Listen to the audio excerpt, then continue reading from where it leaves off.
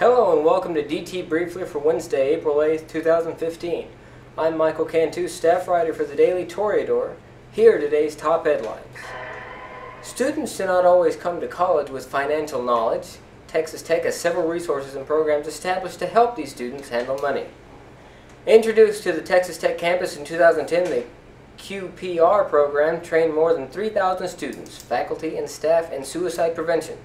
QPR trainees are certified as QPR gatekeepers and learn how to intervene and get help for someone in a suicidal crisis. Dr. Clint Hobb, a licensed psychologist at the Tech Student Counseling Center, said.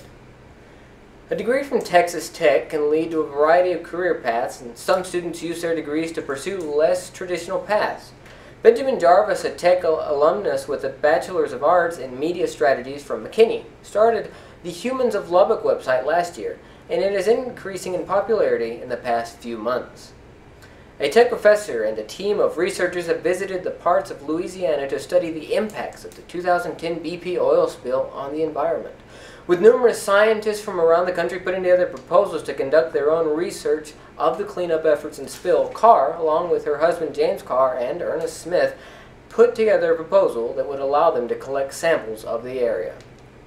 After nearly 3 months of waiting, senior Texas Tech golfer Matias Dominguez will begin playing in the Masters Tournament Thursday in Augusta, Georgia. In his journey to tournament, Dominguez reached landmarks both on the collegiate and national scale. Texas Tech sophomore jumper Peyton Revel was a dancer growing up. When approached in middle school about competing for her schools in the triple jump, she almost turned them down. Revel has since stopped dancing, but she is still competing in the triple jump, where she is currently ranked number 49 in the nation. For full stories, pick up a copy of the Daily Toreador or visit thedailytoreador.com. For DT Briefly, I'm Michael Cantu.